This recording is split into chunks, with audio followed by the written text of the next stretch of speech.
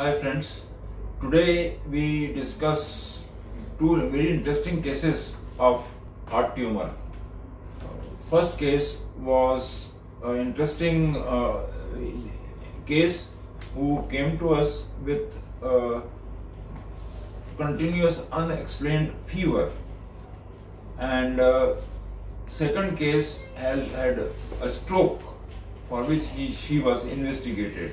So both these cases had an interesting presentation.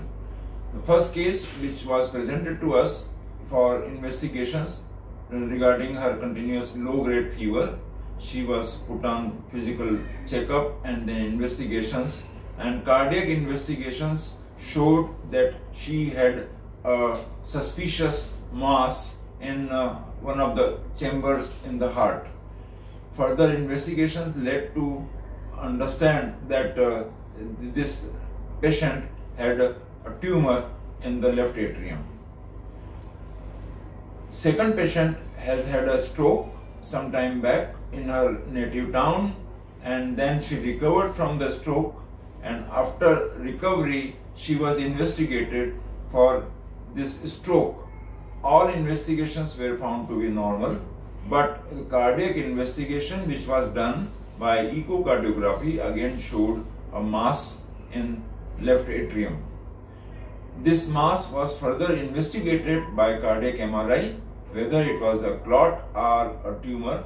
In both these cases, cardiac MRI showed that this mass was a cardiac tumor, what we call as a benign tumor named as myxoma, which will be confirmed after histopathology of this tumor.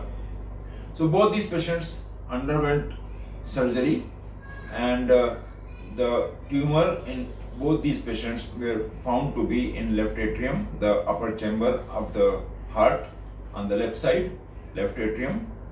In the first lady who had a fever, this tumor was attached to interatrial septum, and the person who had a stroke, this tumor was attached to on the superior surface of the left atrium.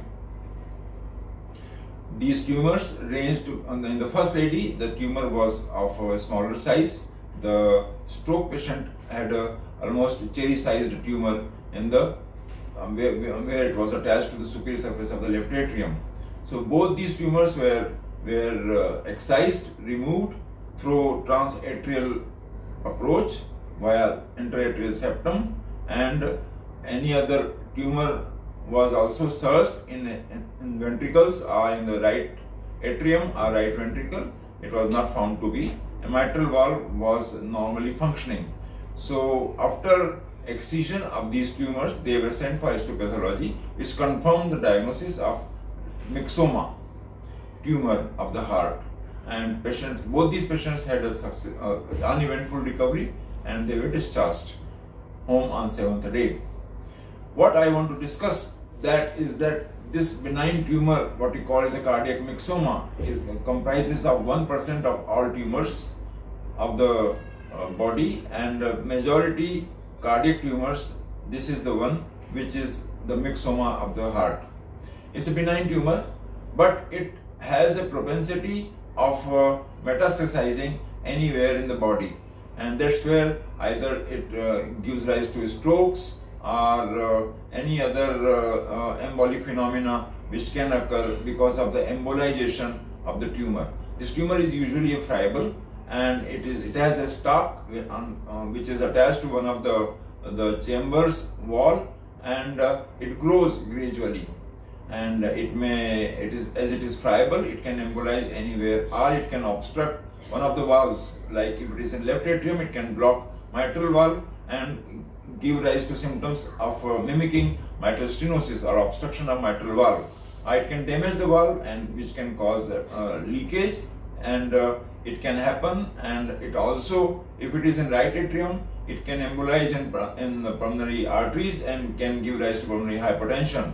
So all these complications can happen, and it is important that we should investigate all these patients from a cardiac point of view, and echo is a diagnostic investigation for these kind of masses which are present in the heart. and only differential diagnosis is a clot, blood clot, and to remove this differential diagnosis, cardiac MRI is usually done, so to know the more or less confirmatory diagnosis of a tumor in the heart.